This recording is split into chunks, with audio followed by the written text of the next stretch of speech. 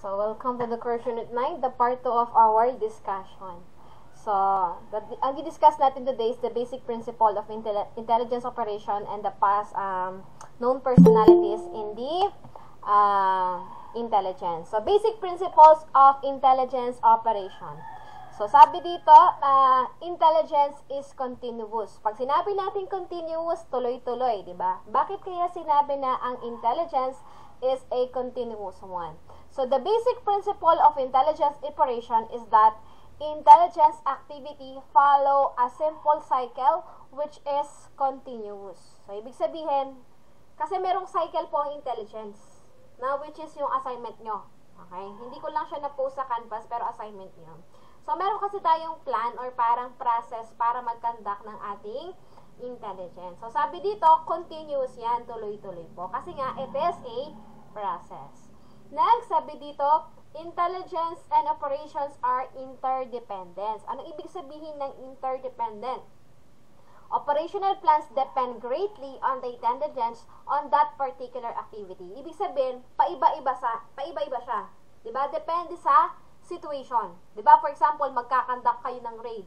Magkakandak kayo ng parang mag-act kayo as a spy. Ganyan. Diba? Or magkakandak kayo ng espionage. Diba? Depende sa sitwasyon. Depende sa activity na gagawin nyo. Sabi niya nga, operational plans depends greatly on the intelligence or what type of intelligence that you will do and of course, the particular activity. Kung maselan ba yan, diba? Kung ano ang type ng gagawin nyo. And then, syempre, intelligence must be useful. At any time, kailangan ang intelligence must be useful. So, it means that useful logical decisions can be made if relevant intelligence is available. So, kailangan, kaya nga sinabing intelligence yan, it is a process data. Kailangan kapag ang product ng intelligence, useful yan. Ibig sabihin, magagamit mo sa anumang operation na meron kayo. And then ito, intelligence must be timely. Kasi kapag ang intelligence or yung product of process information is late, hindi na yan effective. So, timeless is so essential that even completeness and accuracy may be sacrificed to certain extent. For example, meron kayong nakuwang info. Pag ganito, na-process nyo, na-verified nyo, darating daw si ganito, yung drug lord ng gantong oras. So, paano siya makakapture? Pero kapag yung intelligence na yun, yung nakuha yung information na yun, na-process, na-verified, hindi nyo nasabi agad dun sa mga magkakandak ng mga raid or so whatever, what will happen? Diba? Wala nang kwenta yung intelligence. Bakit? Kasi nakarating na eh. Diba? Kasi nakaalis na yung mismong, tawag dito, yung mismong taong huhulihin nyo eh. Kaya kailangan, intelligence must be timely. Hindi yan pwedeng nahuhuli, hindi yan nag-overlap. Okay po? So, intelligence operation must be flexible. Okay? Intelligence operation are based on the reason and sound judgment. Kailangan talaga flexible yan, yung lagi kang may contingency plan. Kasi, kung di flexible ang intelligence operation, magkakaroon ng palpakan, mamamatay yung mga tao mo. Diba? Yung papanood nyo sa movie, diba? Kapag hindi umubra yung una nilang plano, kapag nasa operation na sila, anong gagawin nila? Backup plan, diba? O kung dumaan sila sa tangke ng sa mismong Poso Negro, ganyan. O kapag merong bantay doon, diba? Lulusot sila sa iba. Ganun yun. So, intelligence operation must be flexible. Madami yung plan A, plan B, plan C, anong gagawin nila. Kasi hindi mo alam yung situation, diba? Hindi mo alam yung mangyayari in the actual situation. So, basic principles of intelligence operation. Another, intelligence operation require imagination and foresight. Yes. Siyempre, kailangan mong imagine. Yung napapanood yung kanwari, Mission Impossible. Diba? Parang tinitingnan mo nila, saan tayo pupunta? Saan tayo papasok? Ayan, sabi. The agent must be given the leeway to use his resourcefulness to obtain more than what is normally required. So, anong ginagawa nila? So, kung papasok ako dito, saan ako pupunta? Ganyan, saan ako lulusot? So, minsan, hinahayaan nila mismo yung intelligence agent. O, ikaw dadaan dito. Saan ka dadaan? Tingin ko dito na ako dadaan kasi mas kasya yung katawan ko. Tsaka kung dadaan naman ako dito, baka mahuli ako ng guard. So, kailangan ini-imagine nila yan kung ano yung gagawin nila. Parang, di ba, parang nagkakaroon pa sila ng, tawag dito, practice muna. Ganyan, di ba? If nanonood kayo ng mga movies, di ba? If you are watching movies, ganun ang ginagawa nila. They will think of a way that is, tawag dito, that will require them intelligence operation to be on an actual situation. Ganyan. So, kung kunwari, kung lulusot ako dito, may harang pala, anong gagawin natin? Ganyan sila. So, kailangan it requires imagination and foresight. Parang tinitingnan mo na ano yung mangyayari sa loob. Kaya para maging ready ka. Yan. Next, intelligence requires constant security measures. In the handling of classified materials, there should be a working balance between secrecy and operational expediency. Ayan. So, constant security measures, always po.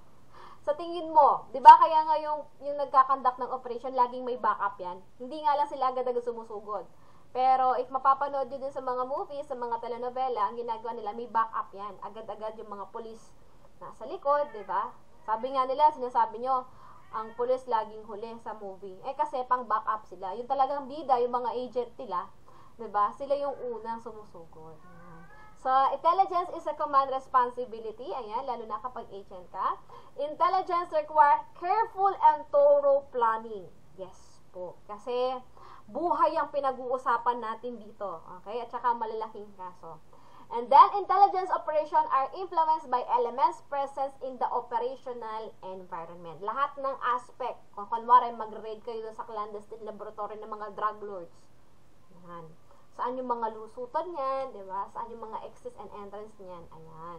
So, these are the basic principles of intelligence operation. Okay, next. Ito na. Huwag na natin patagalin pa to para makapagpahinga tayo agad. Okay, history and personalities behind the development of intelligence. So, nag-start yan kay Moses, ayan, Sancho, and the art of war. So, the earliest recorded intelligence activity could be found on Numbers 13, 17, 32, the Old Testament of the Holy Bible. So, nag-start po ang ating intelligence activity noong kay Moses. So, si Moses, okay, he sent 12 scouts of the land of Canaan where he direct them to spy to the land, the people, their location, and the nature of the city. So, yan ang kauna-unahang intelligence na nagkaroon, di ba? Si Moises, nagpadala siya ng 12 scouts noon sa Canaan. Tapos, inutusan sila na mag-spy kung ano ang ginagawa nila doon sa mismong land na yun. So, it could be found on Numbers 13, 17, hanggang 32 of the Old Testaments of the Holy Bible. So, after nun, meron din tayo sa in the East, okay? Around 400 to 320 BC, okay? 100 years after the birth of Confucius, Lao Tzu, ayan, Sancho wrote his book, The Art of War. Diba? Those who know themselves as well as they don't know their enemies will never suffer defeat. Yung discuss ko kahapon, diba?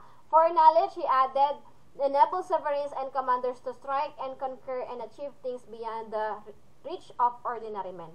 Mag-search kayo ng mga book niya ng The Art of War, yung mga excerpts niya. Magandang basahin yan kasi tuturuan niya kayo kung paano ka win in your own battle. Hindi lang sa the war, hindi lang po sa war or kung may kalaban kayo or kung may game kayo na dapat manalo. Kahit po sa life, okay, even in life, tinuturuan yung The Art of War. How will you win your own battle? Diba? You have your own battle. We have our own battle in our own life. Yan, tinuturuan niya. Sabi niya, know your enemy and know yourself and know your enemy and you will never suffer defeat. Hindi ka matatalo. Kung alam mo ang sarili mo, alam mo din ang kalaban mo. Diba? So, that is The Art of War by Sancho. Next, ito na. The Past Intelligence Masters. Okay. Number 1, we have Hannibal. So, sino ba si Hannibal? Known as the greatest military strategist. He spent years of cultivating a network of informers among Gaulish tribes in Po Valley. Siya yung greatest military strategist noon. Sa Rome to, si Hannibal. Hannibal is also known as Hannical of Rome. Okay? Si Hannibal, nag-act siya as a beggar noon. Pero nag-i-spy lang siya noon. Parang to get information. Okay? That is the greatest military strategist. Kasi ang galing niya. Nagpanggap po siyang beggar. Para lang makakuha ng information. Ito na yung mga spy noong araw. Okay? Ang pag-aaralan natin today is yung mga spy noong araw. Okay? Kayo ba, gusto nyo bang maging detective agent? Ayan, yung mga maging spy in one day. Ayan, yung mga asset, no? So, next we have Genghis Khan, okay? When Genghis Khan Mongol hordes invaded Europe in the 13th century, their way was prepared by locally recruited spies posing as merchants and traders. Si Genghis Khan naman, ito sa Mongol, ang ginawa niya is, nagpanggap siya na as spy, he recruited spies, doon sa mga, di ba dati, nagkakaroon tayo ng kalakalan or nagkakaroon ng globalization by kalakalan. Ano yon? Yung mga merchants, yung traders, yung mga, di ba, galing China, yan, kapalit, bagay, di ba? Uso nun, di ba, yung mga gamit-gamit, nagkakaroon ng nagta-travel sila by country to country, ayan, and then they will just parang magta-trading sila, o kapalit ng pitcher, ito baso. Ganun sila, di ba? Parang traders and merchants. Si Genghis Khan, ang ginawa niya, so, para makakuha siya ng mga informations noon during war. Yan, syempre, uso yung sakop-sakop noon, di ba, your colonization. So, ang ginawa niya is, he recruited as spies among the merchants and traders. Bakit? Kasi doon sila nag-uusap kapag merong nagbebenta, di ba? Yan, so, nakikinig sila. Ganyan. Next, Frederick the Great. Ayan. He was regarded by the military historian as the father of organized military espionage. Again, he is known as father of organized military espionage.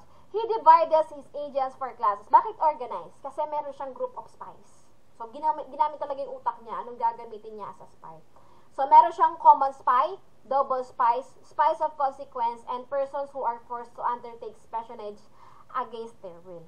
Common spies. Sino mga common spies? This was recruited among poor folk, ayan, glad to earn small sum or to accommodate a military officer. So, nag-hire sila nun. Yung tinatawag niyang common spy, ito yung mga kailangan ng pera. So, gagawin mo to in exchange of perang ganito. Nire-recruit lang yan sa mga among the poor folk o yung mga mahirap na kailangan talaga ng pera. That is common spies. How about double spies? Double spies, ito yung mga plastic. Bakit plastic? The low informers and unreliable reginates of value chiefly in spreading false information to the enemy. So, ito, ganito sila. Minsan, hindi mo sila mapagkakatiwalaan, itong mga double spies. Bakit po? Spy mo sila. Okay? Tapos, ang trabaho nila, kapag magpe-penetrate sila ng mga another enemies, okay, sasabihin nila wrong information. For example, okay, I'll give you an example. Kunwari, si Elder John Ligon at saka si Christian J. Gutierrez magkaaway. Yan, meron silang rivalry. Meron silang business, kanyan. Anong gusto niyong business? Pampaputi ng sabon. Sige, meron kayong pampaputi ng sabon. Okay, meron kayong ganon. Ganon ang business nyo. Pareho kayo ng business. Tapos, si Abdul, ayan, hinire ni Ariel John Ligon as a spy. Kasi, di ba, meron silang, rivalry. Ganyan. Sabi ni, Ariel John Ligon kay Abdul, sige, hire kita as spy. As a double spy. Anong gagawin mo? Ang gagawin mo, mag-a-apply ka, di ba? Or parang pupunta ka dun sa grupo ni Christian J. Gutierrez. Sasabihin mo, na ganito yung product namin na ilalabas sa next week. Sabihin mo, ganitong product, color white. Yan. So, ang gagawin naman ni Abdul, sasabihin niya yan. So, maglalabas daw sila ng pupunta siya kay Christian J. Gutierrez. Maglalabas daw sila ng product na color white this week. Siyempre, ang totoo doon, ang lalabas talaga ni Ariel John Ligon, hindi yung color white na product, pero yung color green na products. Ang ginagawa ng double spies, iba yung binibigay niyang information sa kabilang kampo. Parang sinisira niya yung plataforma niya. Ganon. Kaya minsan nga, hindi sila pinagkakatiwalaan kasi minsan di mo alam kung baka inoferan siya ng mas malaki. Diba? Kapunta niya dun sa kabila. Diba? Tapos gagawin niya, babaliktad na siya dun sa kabilang, kabilang panig. So, ang tawag dun ay double spies. Naintindihan po ba? Isipin niyo sa double spies, doble kara. Yan. Di mo alam kung saan talaga siya kakampi. So, parang sinisiraan lang niya. Ganyan. And then, next, we have spies of consequence. These are the courtiers, noblemen, staff officers, and kindred conspirators, invariably requiring a substantial bribe or payit. Itong spice of consequence, ito yung takot sila. For example, katulad nung kay Moises kanon. Parang iniisip nila kung hindi nila susundin yon, okay, yung mismong pinapautos sa kanila, baka ano lang yon, bitag, ganyan, na parang china-challenge lang sila if totoo ba sila or hindi. Ganun yon. So, spice of consequence, it is because takot sila na baka mali or baka kung hindi nila susundin yung pagiging spy nila or inuutos sa kanila, meron silang tatanggapin na bitag or baka tinetest lang sila.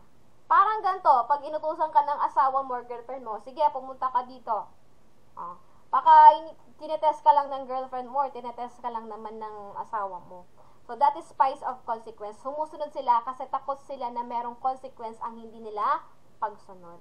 Next, diba? Persons who are forced to undertake espionage against their will. Ito naman, sigurado ito may mga hostage. For example, papatayin namin ang nanay mo kung hindi ka magiging spies. Yan. Naintindihan nyo na yan? These are the four classes of spies according to Frederick D. Reid. We have common spy, double spy, spies of consequence, and persons who are forced to undertake espionage against their will. Naintindihan po ba niyan? Hello? May kausap po ba ako? Yes po, ma'am. Yes, ma'am. Yes po. Okay, yan ha. Yan ang mga different spies. Next. We also have Alexander the Great. Madaming movie niyan. You can watch them, diba? Alexander the Great, known as the Great Conqueror or the Greek Conqueror, had he shared advanced information when rumors of discontent circulated from among ranks of his men. So he was able to identify those disloyal ones by ordering the communication letters open and successful in curtailing the decline of esprit de corps and moral of his men. Si Alexander the Great, meron siyang may taksil sa mga kawal niya. Okay? So, ang ginawa niya para malaman niya yung mga taksil or disloyal sa mga kawal niya, ginamit niya yung mail censorship. Mail censorship. So, meron kang ipapadalang letter. Di ba? Uso yun yung dati, yung kapag form of information, papadala nila yung mga letter. So, nakita niya doon is yung mga nagbukas. Kasi nakasensor yan. So, sabi niya, send mo to sa ganito. Parang pinapahatid yung letter. So, kung, di ba, kung hindi ka loyal sa kanya or kung spy ka sa mismong grupo ni Alexander the Great, ang ginawa nila, inopen nila yon.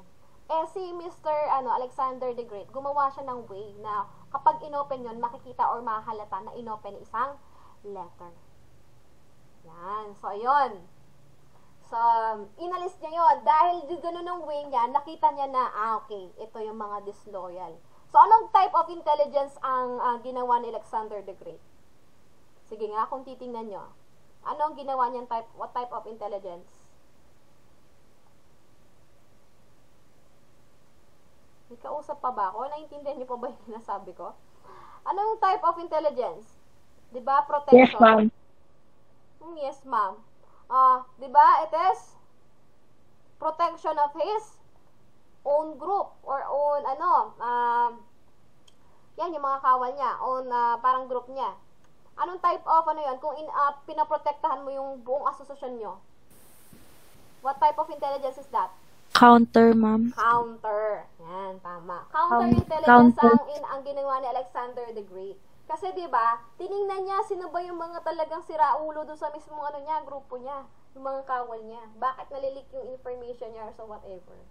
So, in order to protect his group or association, so gumawa siya ng ganyang patibong. So, he is known as Alexander the Great, the renowned Greek conqueror. Next, we also have Fray Thomas de Torquemada. Okay? So, tinatawag nilang master planner. He conducted espionage during 15th century under the Inquisition wherein purging pamamatay, and ecclesiastical cleansing was undertaken to fortify and solidify the church.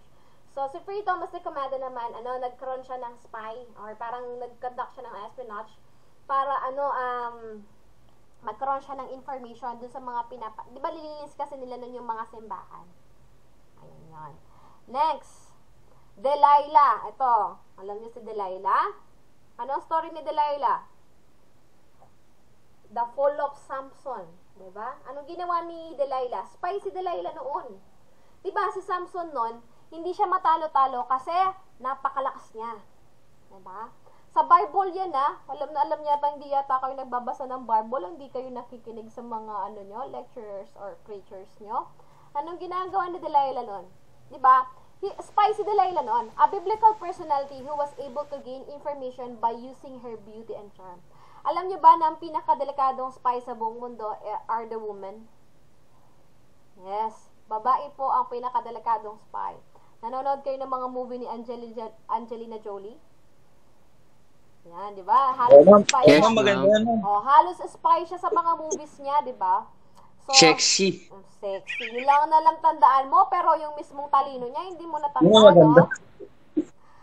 Ang ginagawa nila, ginagamit niya yung charm and beauty niya. So, dahil doon, di ba, napaibig niya nga si Samson. So, hindi alam ni Samson na si Delilah ay isang spy. So, she was responsible for the fall of Samson, as known as the Israelite leader who terrorized the Palestino or Philistines. So, di ba nga si Samson ang napakalakas niya? Ano ang secret ni Samson? Sige nga. Yung pumbok niya. Yung buhok niya, ma'am. Yes. Pag pinutol yan, wala na lakas. So, si Delilah, di ba, napaibig niya si Samson, tinatanong niya lagi yan, ano ba talaga ang sikreto ng lakas mo? Yan. So, nung nalaman, syempre, itong si Samson, natukso kay Delilah, sinabi niya yung kahinaan niya. Sabi niya, yung buhok niya. Anong ginawa ni Delilah? Pinutol, di ba, niya yung buhok ni Samson. So, Delilah is a spy, okay? Siya yung naging spy noon. So, kayong mga boys, baka ini-spy lang kayo ng mga girlfriend nyo. Diba? Yung iba, ginagawa nila, sige nga, chat mo nga sa ganito. Kung magre-reply sa'yo. Na kaming ganun, ma'am. Diba? Yung mismong girlfriend nyo, nagkakandak ng spy, meron siyang inuutusan na babae, ganyan, papachat kayo, ganyan. Pag nag-reply naman kayo doon, lagot kayo. Ganyan. Ingat, boys. At saka, talaga, Wala kaming ganun, ma'am. naniniwala ba Wala kayo kaming na ganun. spy talaga ang mga babae, kaya dangerous spy? Di ba lahat nalalaman nila? O, sinong chinat mo? Sino yung mga nilike mo? Talagang i-stalk nila yan. Alamin nila yan. Wala silang palalagpasing ebidensya. Magaling din silang magdailan, ma'am. Kaya nga, dangerous po ang mga women. Okay? Kaya kayo, ingat-ingat kayo. Next, we have Sir Samuel Luke. Okay? So, this is the chief scout of Oliver Cromwell, who was able to dethrone the King Charles I of the British in Civil War. Sir Samuel Luke was said to be the industrious in snooping on the enemy. Ayan. Siya naman ang responsible nun para maalis niya sa pagkapreso si King Charles by conducting spy. Ayan. Next, John Churchill. Sino ba si John Churchill? The first Duke of Marlborough. So, told critics of his enormous expenditure on espionage that no war can be conducted successfully without early and good intelligence. And such advices cannot be had but a great expense. So, si John Churchill, ang ginawa niya, nagbigay lang siya ng critics about the, yung masyadong magastos kasi nun yung espionage. So, sabi niya, magkakaroon ng successful, sabi niya, no war can be conducted successfully without early and good intelligence. So, sabi niya, hindi magsasucess ang isang war unless there is a good intelligence and early intelligence. Kaya, di ba, isa sa mga basic principle ng intelligence is timely. Yan. So, such advices cannot be had but a great expense. Kasi kung hindi natin alam yan, yung mga ganyang intelligence na early and good intelligence, gagastos ka lang ng madami sa military mo or parang papatay ka lang ng madaming tao. So, kailangan talaga ang isang war pinaghahandaan. Ayan, sabi ni John Churchill. And then, we have Edward I. Ayan, an English monarch who started utilizing state informants, especially to determine seditious writing against the crowns and identify of his enemies. The rewards are given to wars for every useful information gathered. So, si King Edward noon, ang ginawa niya, siyempre may mga taksil talaga, di ba, sa isang nation. Tsaka hari-hari pa noon, di ba? So, nagkaroon siya ng state informants na kung sino man ang magre-report dun sa manalaman niya na, yung state informants, ito yung mga nagre-report sa mismong office niya, okay? Para kung sino man yung gumagawa ng mga sedition, rebellion, ganyan, treason, ayan. Tapos, bibigyan niya ng reward kung sino man ang makapag-inform sa kanya na gumagawa ng ganito or nagtataksil sa kanya. Siyempre, di ba, kakagat yan? Bakit? Wag basta ba may mag-report lang, 'di ba? Na ito gumagawa sila ng sedition, gumagawa sila ng another group or gumagawa sila or meron silang balak mag-conduct ng treason. Ayan, 'di ba? So, binibigyan niya ng reward. Again, Edward I was considered or known for his state informants. Paid po 'yon, merong reward. Parang sa mga 'di ba, kapag nakita niyo yung wanted na ganto, ganyan, yan. Meron kayong reward. Next, we have Sir Francis Walsingham of England. Sino ba to? He was the protector of Queen Elizabeth I, who organized the secret police and established a spy network to detect fleet movement of enemies of the British Empire, particularly the Portuguese. So, he was regarded as the first great spy master. Kasi dahil sa kanya, si Sir Francis Walsingham, madami kasing kalaban nun sa mismong British Empire. So, ang ginawa niya, siya yung nagkakaroon. Anong kinakandak niyang intelligence again? Sige nga.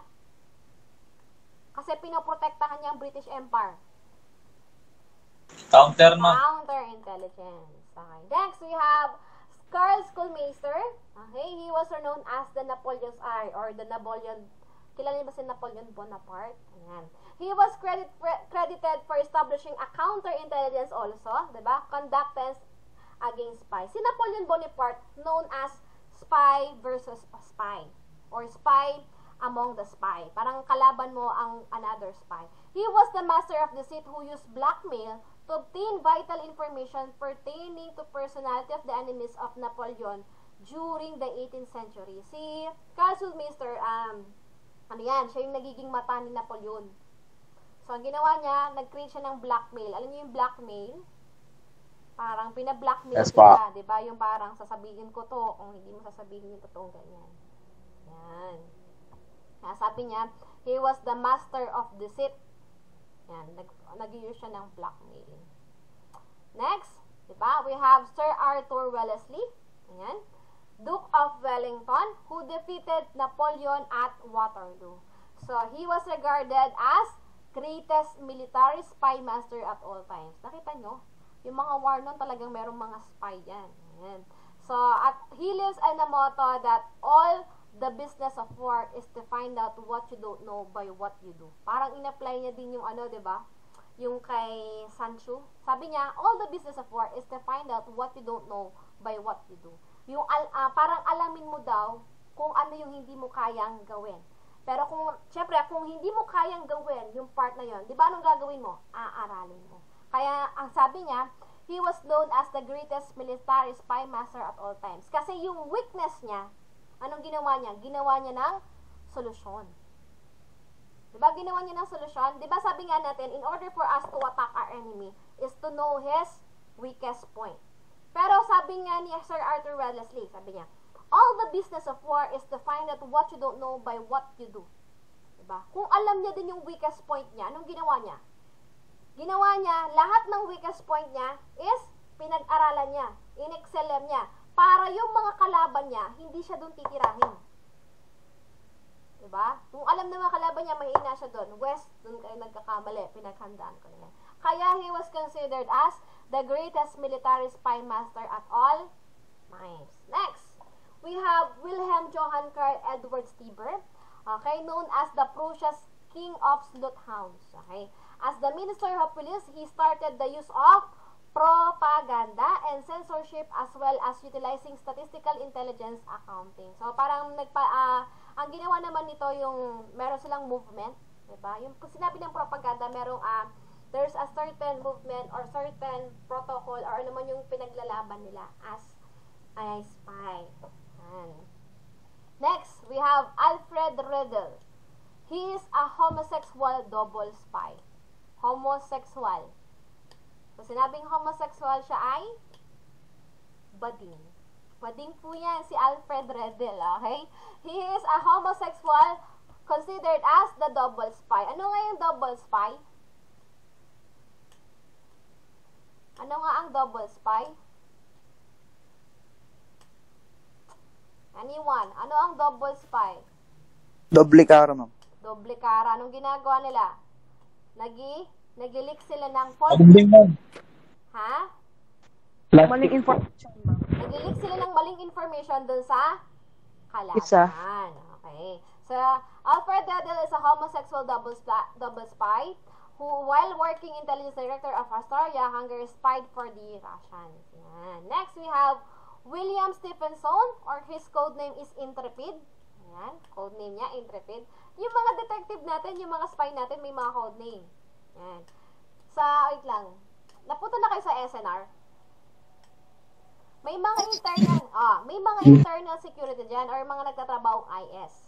Sa SNR, ang mga IS nila, hindi po naka-uniform katulad ng mga sa mall. Diba sa mall, makikita mo talaga internal security nila, naka-polo, talagang busy security, ganyan. Sometimes naka-polong white or minsan dark blue, ganyan. Alam nyo ba sa SNR, parang bumibili lang din yung IS nila? Yung mga IS nila doon is mga nakasuot na pang t-shirt lang, parang bibili lang din sila. Pero ang totoong trabaho nila, IS sila. Internal security. Parang chine-check nila doon kung sino yung mga nagnanakaw or yung gumagawa ng mali sa loob ng SNR. May mga code name yung mga yan. May gunner, yan. Sila yung bullet, ganyan. Ganyan yung mga sa internal security. May kilala ko, dun sila nagtrabaho, graduate ng trim, sabi niya, yung ginagawa namin, IS, parang simula pa lang niya, kagraduate niya, dun siya nagtrabaho, parang panimula, meron sila mga code name. Ang sinusuot nila, plain clothes, ganyan. So, hindi, kala mo, bumibili lang din sila, pero ang totoo, chinecheck ng mga customers, kung may ginagawang karumar-dumar. Diba? Sabi niya, nakaka-enjoy kasi, hindi ka man tatawagin sa pangalan mo. Sabi niya, tatawagin, ayan, bullet, gunner, ganyan. Iba-iba ang mga code name nyo. Pwedeng Hello Kitty, di ba? Depende kung ano ang code name nyo. Di ba, kung ikaw ay magiging spy, anong gusto mo maging code name? Di ba, yung hindi rin kilala or hindi nila pag-iisipan na spy ka. Okay. So, sa William Stephenson, meron siyang code name and he is known as Intrepid. So, a film mogul in England who founded the British Security Coordination in New York to cooperate with the American spy agency on secret orders from Winston Churchill in coordination with Franklin Roosevelt. So, Stephenson commented that battles were won because of advanced knowledge of enemy plans, could influence those plans, and could anticipate enemy action by methods heretofore concealed. So, para sa kanya, diba, kailangan talaga meron kang, again, intelligence in advance. Parang may alam ka na sa kalaban mo kung ano man ang gagawin nila. Next, okay, we have William Wild Bill Donovan. He was known as the head of the Office of Strategic or Strategic Service sa US to or OSS. The immediate forerunner of Central Intelligence Agency or CIA. Totoo po ang CIA, ha? Baka kala nyo sa movies lang yan. Totoo pong nag-exist ang CIA sa ibang bansa, okay? Sa Amerika. So, a lawyer and millionaire Republican, Donovan enjoyed Roosevelt's trust, diba? Friendship, and most crucial, all direct access to the inner sanctums of the White House. Yan. Next. Ay, yun na pala ang last, si William Wild Bill Donovan. Okay, siya yung naging, bago nagkaroon ng CIA, ayan, ang OSS muna ang tawag sa kanya, ang CIA. Intindihan po ba? Siya yung nagpo-protect dyan sa White House, sa internal and external security of the USA. Naintindihan niyo na po ba yan? Opo, ma'am.